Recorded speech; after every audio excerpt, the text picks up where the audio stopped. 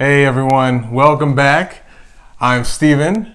This is my wife, Lauren. And we are S and L. And you're watching Thriving Thursday. Cue the music. Everywhere I go, fighting for the Lord. I'm knocking down the foes. It's a daily walk until there ain't no sin in me. Roundhouse and demons, I'm fighting off the enemy. It's a daily walk. This is where I stand. Spitting holy lyrics. I hope y'all understand. It's a daily walk, but don't be absurd. I know he's coming back for me. He told me in his word. It's a daily walk. It's a daily walk. It's a daily walk. It's a daily walk. It's a daily walk. It's a daily walk. All right, hey, welcome back. I hope you enjoyed our new intro. Spent a little bit of time on that and had a little fun with it too. So yeah, there's a new intro. You just haven't seen it yet. Editing, it works. Anyways, hey, we just want to welcome you guys back for another week of Thriving Thursday. Thank you so much for taking time to check us out. Make sure you hit the subscribe, hit the like if you enjoy what you're seeing. Share with others, because the things that we're putting out, we're trying to make sure that we are pouring ourselves out and sharing our experiences to hopefully benefit you out there that are watching, whoever it may be, young, old, middle-aged, what else? I don't know, you're rambling. I am, but I'm enjoying myself. You're born a rambling man. The song. I don't know that one. Okay. Hey, but it is Thriving Thursday. That's why you're here. That's why we're here. And that's why you're watching. So, without further ado, there is a topic that we wanted to discuss just briefly. Just want to give a little something. We know because of COVID-19, the coronavirus, there are lots of us that are sheltering in place, those that have been infected that are quarantined. And of course, for the state of Texas, our governor, Greg Abbott, has actually issued a shelter-in-place order. So we're doing just that. Our kids are out of public school. The public school is closed. I was taking college classes. My classes have been converted to 100% online for now. But what's the point? And we're trying to, figure out how to do life under one roof the entire day for the past 3 weeks.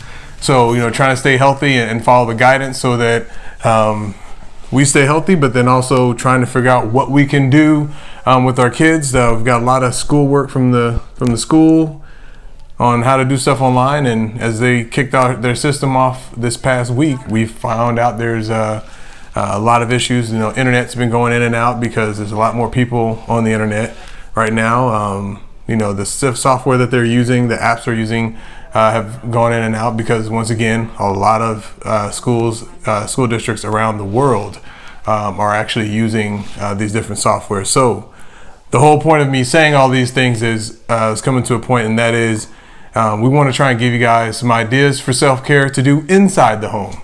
You can call them life hacks or whatever you want to call them, but really it's just some things that you can do to kind of continue self-care. Now, I'll make sure that I attach a video or put in the hyperlink at the end of the video, or you can click on and watch what we did a previous season. We actually talked about some self-care ideas.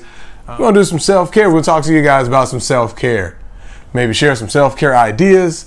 How do you know when you're in need of some self-care? And what is self-care, right? I mean, you kind of wonder, y'all just throwing that term around like we already know what you're talking about. And I'm like, hey, do we? Do they?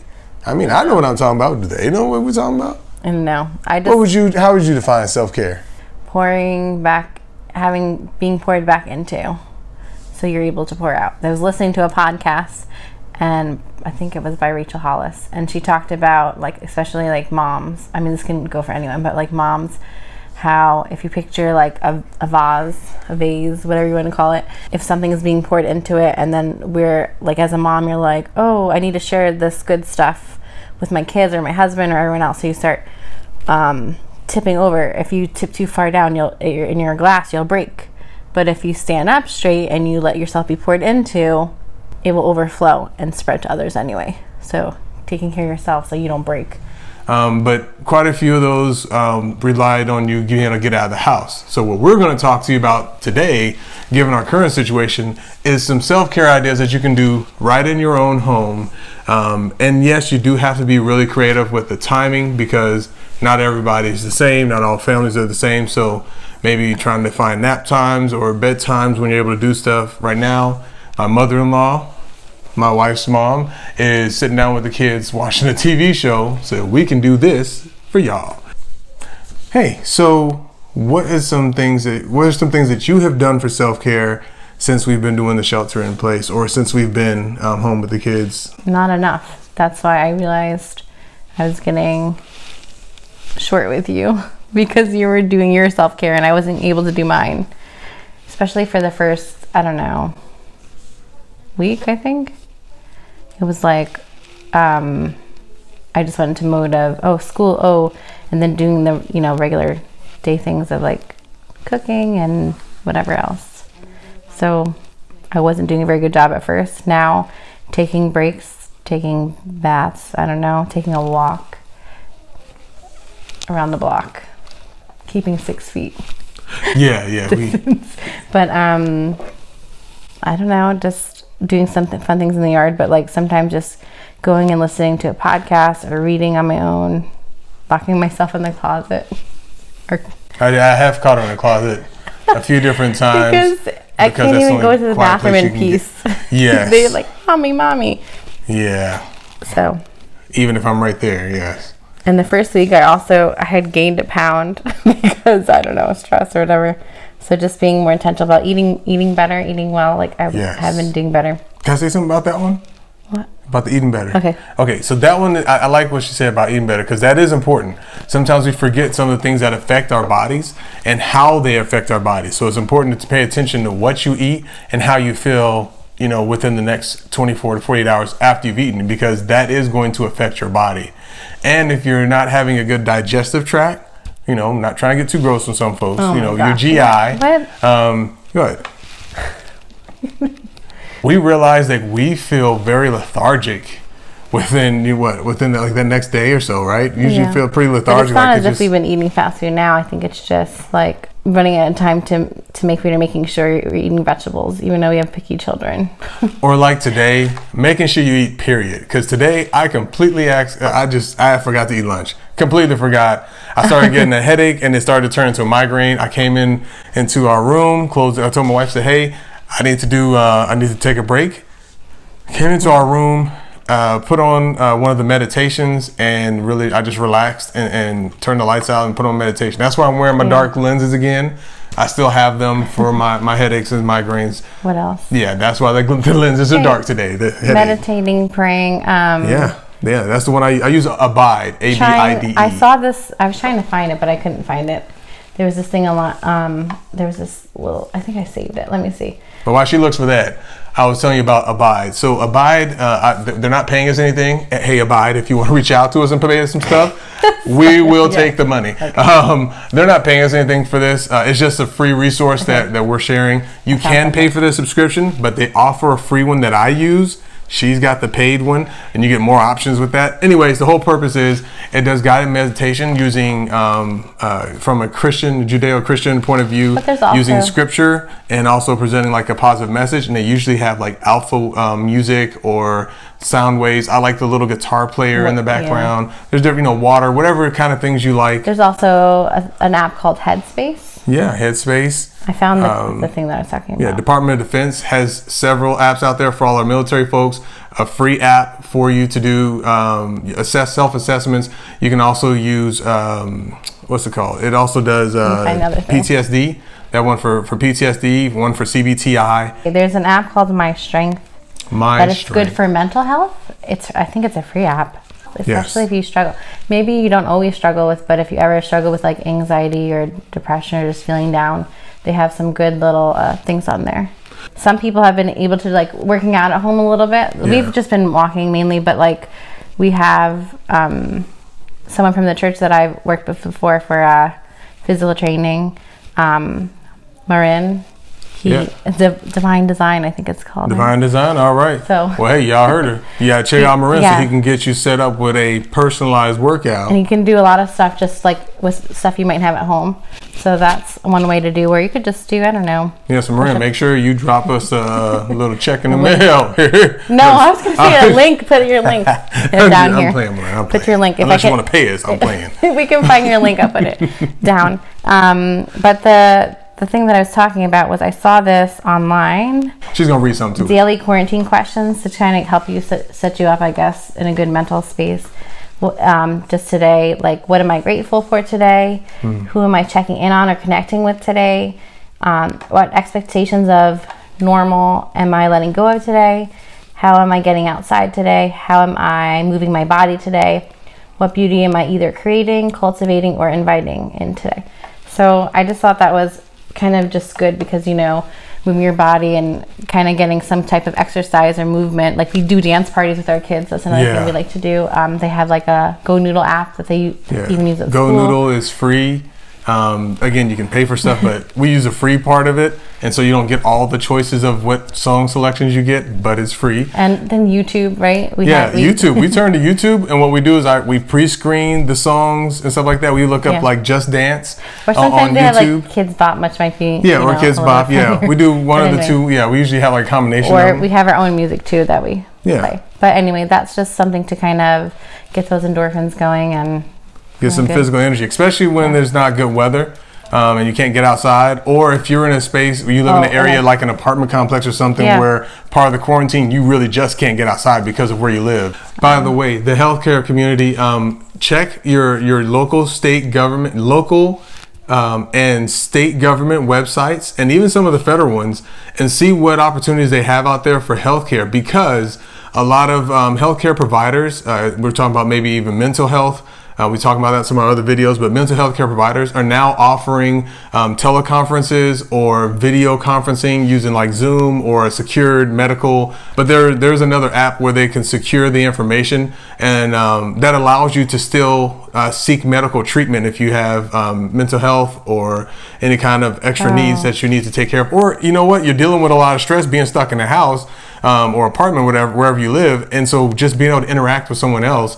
Remember the technology that we have available to us. I think it was My Talk is a digital counseling app or something like that. Is it My Talk? It might be, yeah. That's what I'm saying. I know there's several of them out there. There was way too many for me to really number. Remember to take those breaks, or, you know, take breaks. As a mom, maybe other moms can really feel like you got to do everything, and now your kids are home and you're like, kind of throwing things off, but just also asking, because even though you think 12 years in I would know that you don't know how to read my mind, I still think he knows that I need a break. I've been doing this, but you don't know.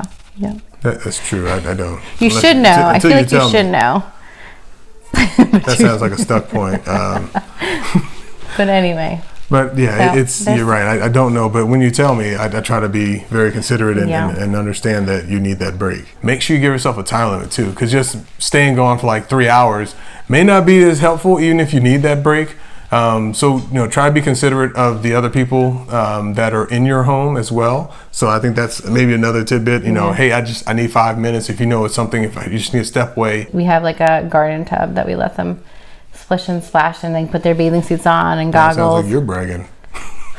Have them dress up in their bathing suits and go in whatever tub you have, but they like to go in that tub because more of them can fit. Yeah, so they have, it's like for like stress and anxiety, they have like these calming coloring books. They're very intricate, very detailed designs. I feel like we're getting too much. And so you can color different things if you just need something to do with your hands. You know, get yourself a box of crayons on Amazon or something, since you can't really go out. Oh, a lot of board games. We've been doing a lot of board games. Yes, we stocked up on, we actually added some additional board games. Even the little ones could, like I bought ones that the little kids can do that they really like. So, yes, trying to keep it age appropriate, because we have. But also teaching them 3, 4, 7, and 8. So if they can play Uno and Goldfish. Yeah, and sometimes we also try to take the time out to break up like the kids and do something separate. Like this morning, me and my wife were working with our older 2 kids that are in public school, and we were taking that time to work with them individually. So my wife worked with our oldest son, I worked with our second oldest, and we were just working through getting them through some of their schoolwork.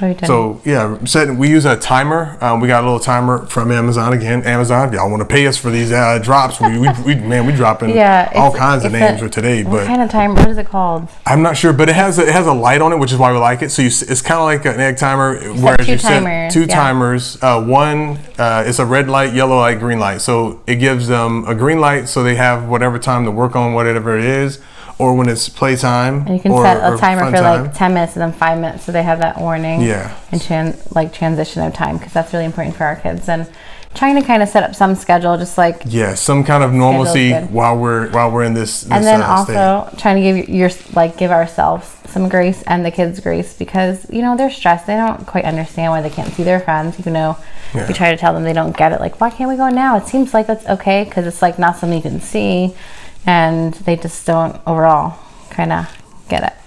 Oh, what you got? I was just gonna say, if you have any ideas that we haven't mentioned that you can put down for them to share, any ideas with everyone else at the bottom. Yes, please do. Please share that in the comments. So because we like to get some ideas.